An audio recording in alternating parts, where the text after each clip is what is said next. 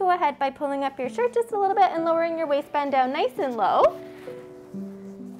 I'll just tuck these towels into you just so we don't get any of the gel on your clothes today. We will be using a water-based gel for this ultrasound, so it won't stain or leave anything behind, but will keep you nice and dry. So you can see the heart beating in the center of the chest there. So anything black on ultrasound is fluid. This one up here, this is baby's stomach, and then this one down here is baby's bladder. We want to make sure that the umbilical cord has 3 vessels in it.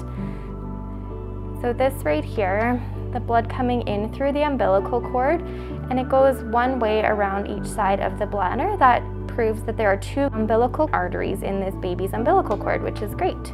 So we like to include from the level of the fetal stomach all the way up through baby's chest into the heart, all the way up through baby's heart and past it.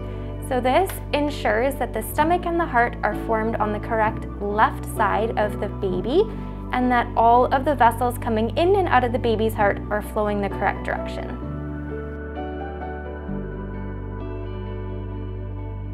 So at this point in the ultrasound, it's a good time to make sure that the cervix is closed and nice and long.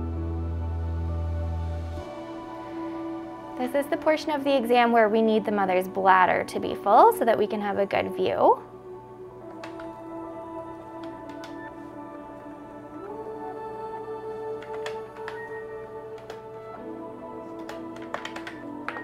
And then while we're here, we need to make sure that the placenta, the edge of the placenta, is far enough away from the internal portion of the cervix that it's not blocking baby's exit at time of delivery.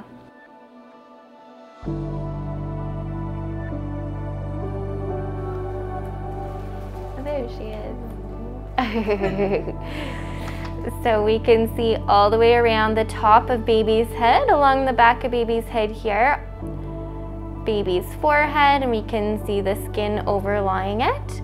This right here is baby's nasal bone, and we can see the clear skin line covering the nasal bone and the nasal tip. These are baby's lips down to baby's chin, and then the front of baby's neck and into the chest.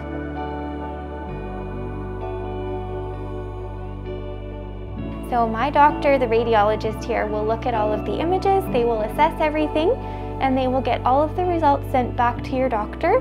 Your doctor should expect to receive that within the next 1 to 2 business days.